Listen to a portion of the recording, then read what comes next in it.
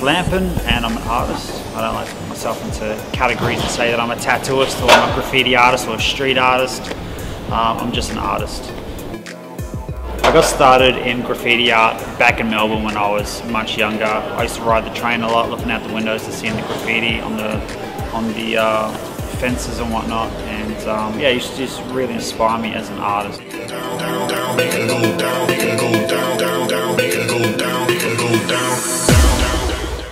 I got started on this project through the City of Uncle Pringa's competition, the King of Canvas, which I entered and I won that, and they organised the Fresh927 radio station wall for me to paint.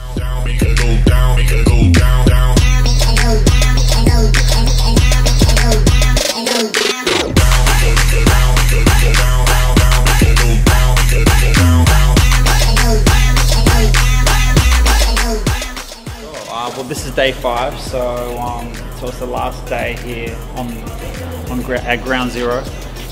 It's been a massive project to do on my own, and hopefully we'll have it finished by today. A few characters in there. I've tried to keep the characters diverse to show the diversity of the radio station.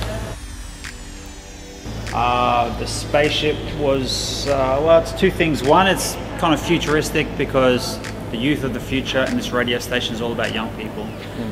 The other reason for the spaceship is that there's these two massive windows right smack in the middle of the wall. I had to incorporate those windows into the artwork somehow rather than try to avoid them. So I decided to turn the whole wall into a spaceship and make the windows the front of the ship. So that's kind of what that's all about.